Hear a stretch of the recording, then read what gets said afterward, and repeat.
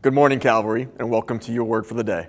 My name is Pastor Mitch, and today we're going to be looking at Proverbs 27, verse 2. Let someone else praise you, not your own mouth. A stranger, not your own lips. Throughout the Bible, we see God using imperfect people to do amazing things. I think about Moses, who lacked confidence in his calling and was a murderer, and David, who was an adulterer and a murderer, and Gideon, who also lacked confidence in himself and always second-guessed God's plan. And none of these people had much to boast about. They failed morally many times, but God still used them, not because of their strengths, but in spite of them.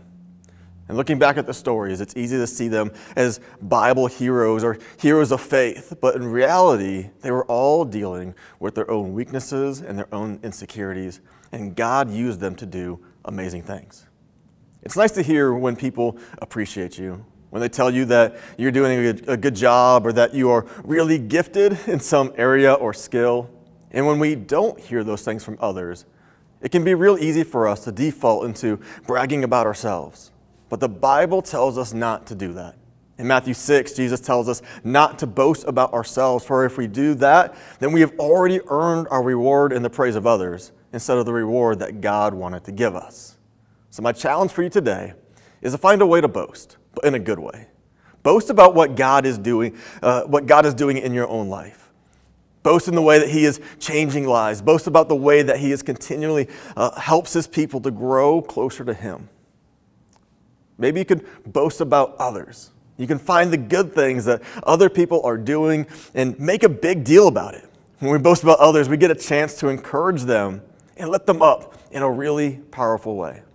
And finally, if you must boast about yourself, boast about your weaknesses and how God used you despite your shortcomings.